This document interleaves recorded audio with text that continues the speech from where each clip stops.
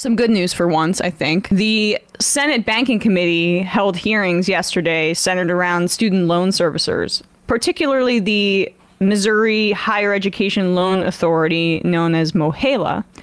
Elizabeth Warren is the committee chair. She does good work in this area and has made student loan debt pretty central to her time in the Senate over the past few years, was a part of pressuring the Biden administration to act on student loan debt. And as you know, I'm sure by now, his efforts to cancel $10,000 for people making less than $125K, up to $20,000 for Pell Grant recipients, that was overturned by the Supreme Court. And MOHELA, this Missouri Higher Education Loan Authority, was involved in that case. You might remember from last summer, the state of Missouri was one of the plaintiffs saying that they were harmed by student loan cancellation in Biden v. Nebraska. And the parasite bureaucracy. Yeah. And what was amazing about this, too, and what just goes to show how much of a joke the Supreme Court is that MOHELA, that organization, even though they're extremely unethical, as you're going to see in this in a bit, they didn't feel that they were harmed by student debt cancellation, even though Missouri claimed that they were, that this would affect their ability to repay the state, because MOHELA is a quasi-state agency. It basically acts as a student loan servicer, as a company, but it has these ties to the state.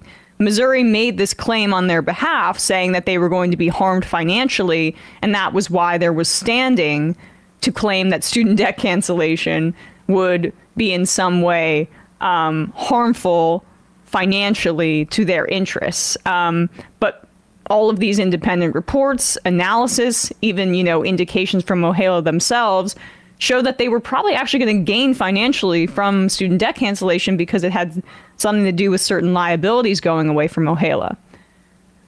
All that being said, they're back in the news because the at issue here were their failures surrounding the return to repayment following the student debt payment moratorium in the pandemic.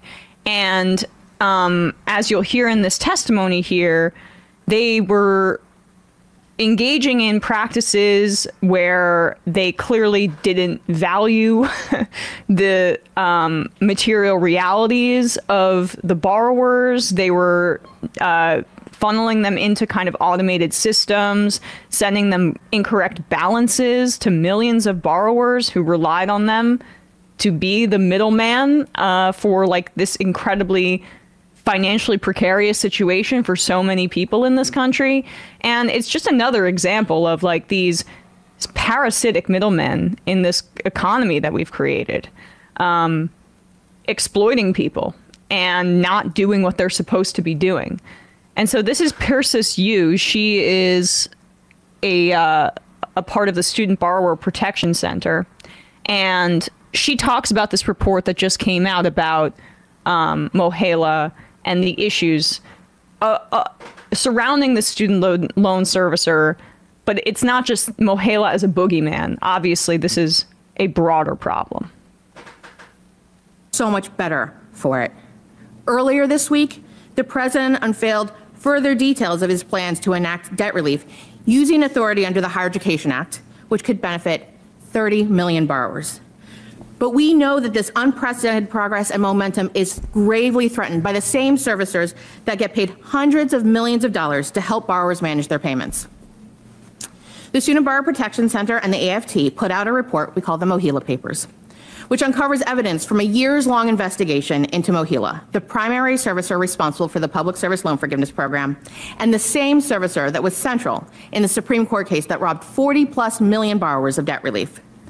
We found that at a time when tens of millions of borrowers are stretching their budgets and struggling to navigate a complicated and changing student loan system, more than 4 in 10 MOHELA customers experienced a servicing failure.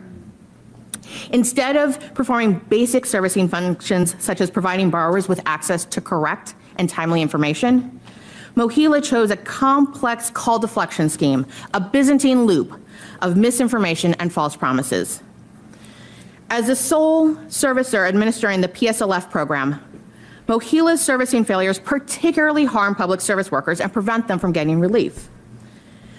Most recent federal records show that under MOHELA, the backlog of unprocessed forms grew, exceeding at points 1.2 million forms and persisting for several reporting periods at more than 800,000 forms. Public service workers with eligible employment are getting denied. MOHELA sent incorrect bills to more than 250,000 borrowers and failed to send bills at all to more than 2 million borrowers, pushing 800,000 borrowers into delinquency. The call deflection scheme diverts borrowers away from customer service representatives, often to non-operative parts of MOHELA's website. Many of the servicing functions borrowers reach out for can only be performed by a live person. For low-income borrowers, this could be the difference between hundreds, if not thousands of dollars over this next year. Amidst a time of unprecedented confusion and uncertainty, millions of borrowers reached out only to be led astray. Today, you will hear from industry lobbyists paid to offer spin, point fingers, and attempt to shield MOHELA from public scrutiny. They will claim they do not have sufficient resources. But since the pandemic started, MOHELA tripled the size of its portfolio. Make no mistake, MOHELA made choices and must be held accountable for them. But MOHELA is just the latest bad actor. Borrower advocates, federal and state regulators, law enforcement officials, and the Consumer Financial Protection Bureau have all documented a history of servicing misconduct and widespread failures across the industry. These failures create obstacles to repayment, raise costs, cause distress, and drive borrowers to default. The department has taken some actions to hold MOHELA accountable. However, these actions fail to provide full and adequate remedy to those borrowers who have been harmed. And critically, they do not hold the company's executives accountable. Several states have consumer protection laws that should prevent unfair and deceptive practices, but servicers, MOHELA included, often attempt to evade accountability by asserting that these laws don't apply to them, claiming consumer protections are preempted by the Higher Education Act and they are shielded from liability through sovereign immunity. Today's hearing is an opportunity to hold MOHELA accountable. And while MOHELA CEO could not muster the courage to appear before you today publicly, I point your attention to the borrowers in this room, at this table and right behind me. These borrowers have taken time out of their busy lives, traveled away from their families to be here in hopes that this body will believe their lived experiences and bring an end to MOHELA's cycle of scandal, deception, and borrower abuse. It is time to cancel student debt.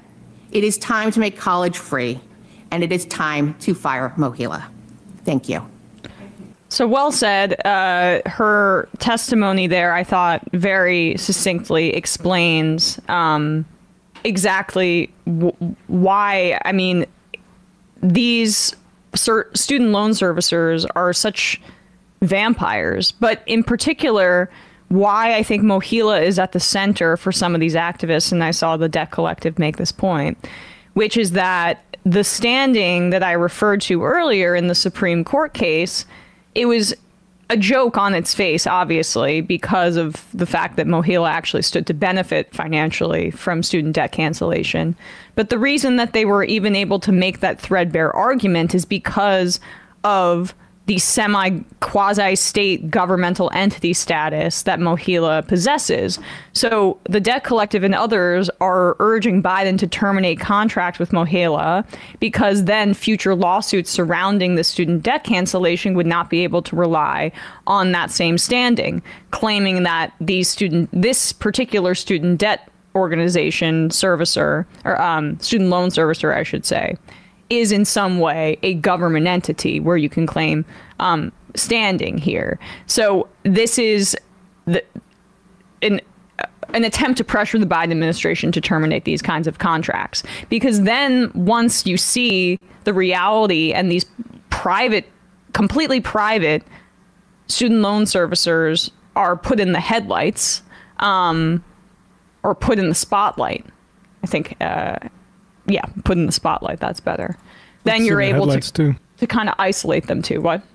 I'd like to see him in between two headlights too, but Yes. I mean, this industry grinds people down, and I think that testimony like got close, but I don't think like a lot of the elite politicians understand, especially people from low incomes, how this industry has grinds people down by millions with this sort of Kafkaesque BS about, okay, how do I even get in the right sort of plan, repayback plan for me? Am I actually getting any sort of human engagement here? And then to the extent that it breaks people through it, people suffer through it in shame, in silence. And so like that, the Debt Collective and people like this are speaking for those people. I mean, one, it shows just how massive this problem is. Mm-hmm. And again, like I just, it's long past time, because the longer that we tolerate these half measures with the idea that this sort of student loan is a concept that should not exist. Yeah. No bankers or financiers should be taking a cut on people getting an education. It's sick that we allow that to be like just a natural part of education in this society. Literally, rich people get an interest on poor people educating themselves. How are we allowing that? And it's driving up the price of colleges broadly. I saw that Vanderbilt University might reach $100,000 a year in tuition. And this gatekeeps these elite institutions for already existing wealthy people. And so it completely And if you're not wealthy, you're going to have to pay. You're going to have to, pound of flesh to these behemoth organizations, and you're going to be paying that the entire career. And it's not just pound of flesh, too. It's also you're selling your future prospects and your future. Like, say you're 18 and you take out these student loans so you can go to Vanderbilt, $100,000 a year, you're hundreds of thousands of dollars in debt when you graduate. What are you going to do? Are you going to go work and be a teacher or a professor? No. Or somebody that works for a nonprofit? I work for Chevron. You're going to work at the highest, and that is the point. That is the point. So exactly, they win-win. It protects these institutions and makes them... Parasites get to feed off it, and corporations get their workforce. Yep. It furthers wealth inequality for people who can afford it. It gatekeeps for the rest of society, and then for people that go into debt to be a part of those institutions, it funnels those people into useful positions for capitalism.